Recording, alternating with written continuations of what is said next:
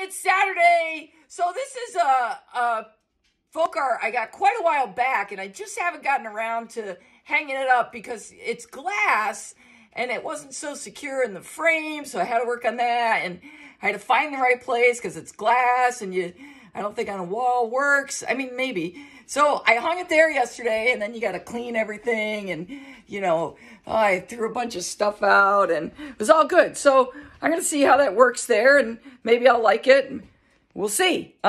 So all vacation week, I've been drinking some coffee. I keep it on hot on the stove, but it's coffee that Brooke brought me back from Tanzania, handpicked, so good. I was worried because she's like, it's a really dark roast, and I'm like, oh, I don't know, do I like dark roast? And you do when it's that smooth, and it's amazing. So it's been wonderful. Thanks, Brooke.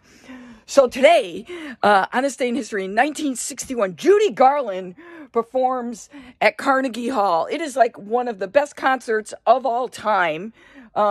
They go in to record it, and they say to Judy, hey, can you tell your drummer to, calm down? She's like, no.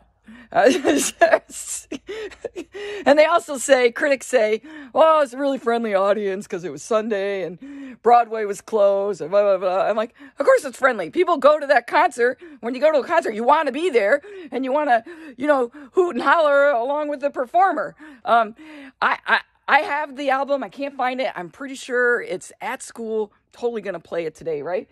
Clang, clang, clang, went the trolley. Ding, ding, ding, went the bell. Zing, zing, zing, went my heart. I mean, I just love it. I love it. Love it, love it, love it.